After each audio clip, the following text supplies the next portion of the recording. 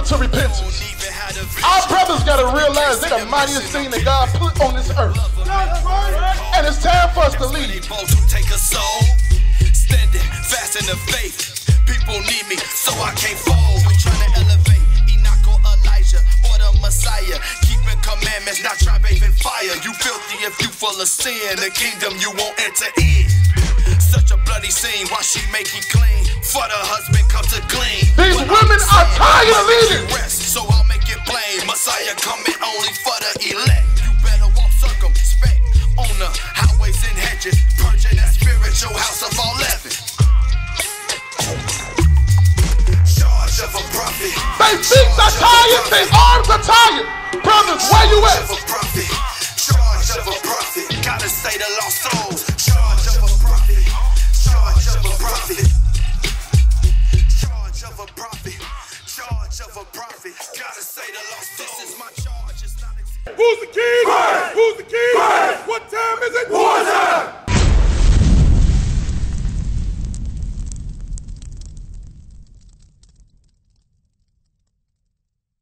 We are against drug dealers. We are against gangbangers. That's right. Let me show you what the Most High God said against drug dealers.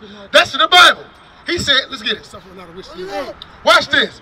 Let's see if God agreed with the drug dealers. Watch this. Because that's why he mad. He can't sell a bag while we right here. Watch this. Watch this. We finna show you what God said about the drug dealers. That's right. Read what you got. Exodus chapter 22 and verse 18. Bring it out. Thou shalt not suffer a witch to live. Read it again. Thou shalt not suffer a witch to live. A witch. What does a witch do? A witch deal with portions and chemicals and things. That symbol that's on Walgreens, that little pot with the little stick in it, that's what the witches use, that pot to stir up all this, the cocaine and crack and all that. Don't suffer a witch to live. Read it again. Thou shalt not suffer a witch to live. Next time you walk by Walgreens, look at that symbol on there. That's the pot that the witches use to break up their drugs and stuff, and they push it. All right, read it again. Thou shalt not suffer a witch to live. Old ass bitches. You understand that? Scam The artists. Most High God was always against drug dealers. Scam artists. And the gangbangers as well. He against the gangbangers as well too. We're going to prove that to you in the Bible. During the times of Moses, they put their hands on the drug dealers. They put them to death, but we can't do that today. Because Christ came and died for our sins. Now he has mercy. He do have a chance to repent. He can repent if he chooses to. Right? But according to the Bible, if he continue in that state, the Lord going to deal with him. Better not be able Let's to get come back. I'm gonna burn the Bible in front of Watch this. Proverbs chapter 1 and verse 20. Wisdom crieth without. Wisdom crying without. We ain't in the church behind four walls. We outside. We crying without. Read. Verse 10. My son, if sinners entice thee, consent thou not. So we crying aloud out here in the streets where we can teach all you so-called gangbangers, drug dealers, who you really are. We gonna have to teach the so-called blacks, Hispanics, and Native Indians, God's chosen people. Read. If they say, come with us, let us lay wait for blood. Like he just did. If he say, hey bro, come check it out. Come with us. So we can lay waste for blood. Meaning, I found where old boy at. Let's go get him. Read. Let us lurk privily for the innocent without cause. Let us plot on the innocent without no reason. What's the reason you want to put him in jail? I ain't got no reason. But I got a plot though. That's what gangbangers do. Read. Let us swallow them up alive as the grave. Read that again. Let us swallow them up alive. What they say today? Man, I got this profile, this extendo. I'm finna chew them up. Let us swallow them up. That's what they do. Read. Let us swallow them alive as the grave. Take their life, innocent life. Read. Hey. Most of these gangbangers out here shooting at each other. They missing each other, but they shooting innocent bystanders. Bring it out. They shooting everybody but who they trying to shoot. Read. And whole as those that go down into the pit, we shall find our precious substance. See that? Then once you kill them, they want to go look for their substance, snatch their chain, go in their pocket, go in their house. Read. We shall fill our houses with spoil. Meaning they're going to take what they got from the person they shot down or just robbed and put it in their house. That's what they do. Read. Cast in thy lot among us. Meaning let's take a bet. Let's come with us, roll with us. We're going to split what we took from them. Read. Let us all have one purse. Read. My son, walk not thou in the way with them. So the Most High God said, don't follow after them. Don't follow after the gangbanger. Don't follow after the drug dealer. Don't follow after these killers. He said, my son, what? My son, walk not thou in the way with them. Don't walk in the way with them. All right? What does one of the commandments say? Thou shalt not. Thou shalt not kill. What did God say? My son, walk not thou in the way with them. Refrain thy foot from their path. Turn the other way. Don't follow them. Refrain thy foot. Get off that path that they are on and keep it moving. You understand that, Brother Mark? What's your name, brother? What's your name? Rico. Rico? Rico. We out here for you, Rico. Can you see yourself on that sign right here? Hey, God bless y'all. Hold on. Before you leave, I'm going to show you why we are in the state we're in. I'm going to show you real quick. Give me Leviticus 21:5. Because we read in Deuteronomy 28, we was going to go into slavery by way of cargo slave ships, right? That was prophesied. But why? Why do we do that? Are we still in slavery today? Yeah. Yes. Yeah. You're 100% right. Mentally. But why? Because we allow ourselves to be in that position. And exactly. You say that? You see that? We ain't putting our best. Watch this.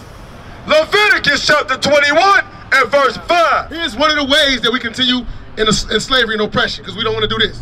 Bring it out. They shall not make boldness upon their head. As a so-called black, Hispanic, Native Indian, or Israelite, you are not supposed to deliberately, purposely, willfully shave your head bald, like Floyd Mayweather, Michael Jordan, Charles Barkley.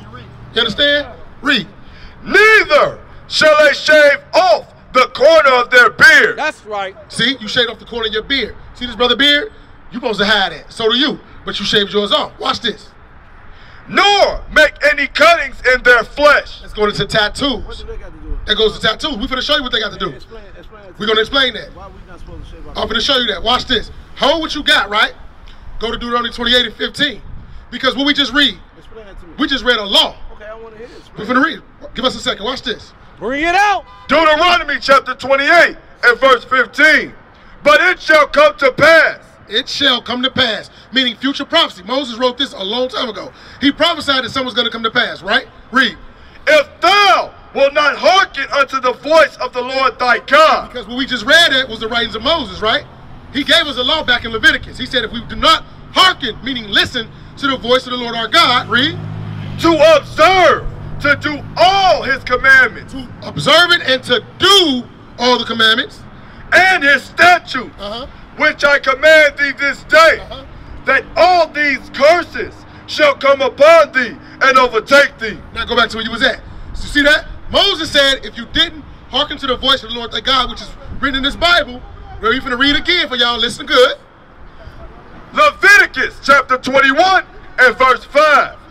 They shall not make baldness upon their head. That was a law. Right. That is a law. Even to this day, that is a law that Most High God gave us to keep. Right? Read. Neither shall they shave off the corner of their beard. So you're not supposed to shave your head bald. Neither are you supposed to shave off the corner of your beard. That's right. Why? What does a beard resemble in a man? Who got the Bible dictionary? Not to interrupt. Can I Brother Miko? Rico, give me 1 second. Hold your thought. Don't forget it. I just want to deal with the beard real quick. Now, why should a man have a beard? Why did God say a man should shave off his beard? We're finna show you that. Show him what book you reading. This is the Zondervan Compact Bible Dictionary. Right. Definition, beard. A badge of manly dignity. As a sign of mourning, it was the custom to pluck it out or cut it off. So a beard is a badge, a symbol of manly dignity. When you shave off your beard, you therefore rejecting your manhood. You ain't necessarily somebody got to go up in you. If you shave your beard off, you rejecting your manhood right there. Read it again. So sort of like a beard, a badge of manly dignity. It's a badge. You're supposed to wear your beard like a police wear their badge with dignity. That's wear that right. badge with it's a manly dignity. Wear it. Don't be ashamed of that thing. Read. The Israelites. The who? The Israelites. The so-called blacks, Hispanic, Native Indians. The Israelites. Read. Were forbidden to shave off the corners of their beard. That's right. See that? We weren't supposed to do that. Read. Probably because it was regarded a heathenish sign. Oh, do you see that? When you shave off your beard, you're now trying to be like the heathen, meaning the other nations. You're trying to be like the so-called white man, the so-called Chinese man. Africans, they keep their face clean shaved. So when you do that, you trying to be like the white man or the black or the African man. That's what you do when you shave your face. You will see the treatment of God. We are not black men, we are the Israelites.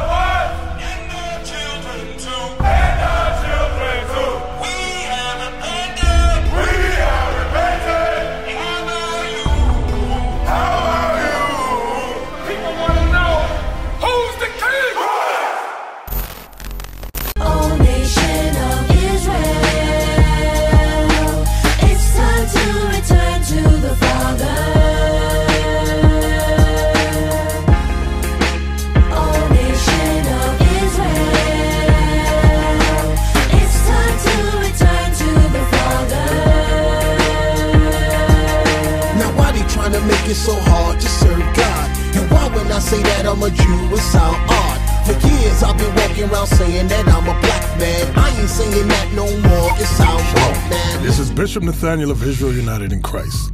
Please subscribe to our YouTube channels. Stay up to date with our latest events, music, and classroom lessons.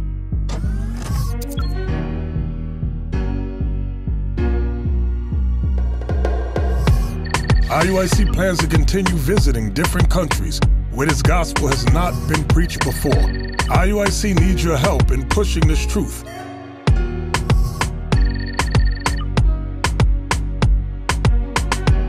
So join us. Subscribe to our Instagram, Facebook, Twitter, and podcasts, and stay up to date with us.